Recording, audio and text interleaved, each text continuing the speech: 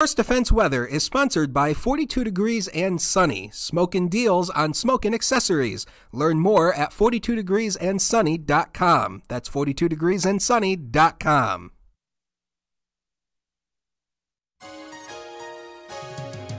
Fast, accurate, and everyday. First Defense Weather.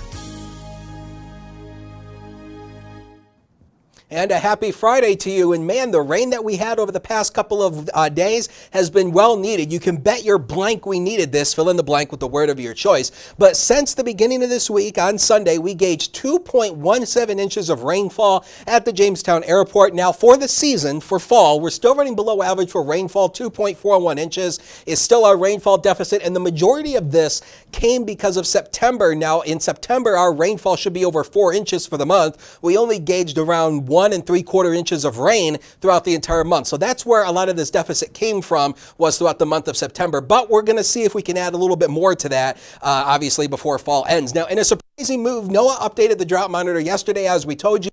They actually didn't change our drought status across western New York. We still have this severe level drought here across portions of Cat County, a moderate drought, and then the condition, which is a yellow shade here. So a surprising move, they didn't actually kind of move this back as I thought they were going to, but we're going to add a little bit more rain here, and we'll obviously see what happens here before the end of fall. So the weather headlines here, I had to break out the emojis because I just didn't know what else to say. It's going to be sunny today, and you know, the heart emoji, 100% hot. That's going to be the weather story for today. Rain returns tonight through Saturday morning. We're going to be back to chilly air over the weekend, and we could see our first snowflakes of the season come early next week. That's not a guarantee, but it's something we are keeping an eye on as we go into next week. So on the computer modeling shows you nothing through the afternoon. Today is abnormally warm. I mean, we're talking temperatures 15 to 20 degrees above average to where they should be. So get out and enjoy the sunshine. Now tonight, a cold front crosses the region.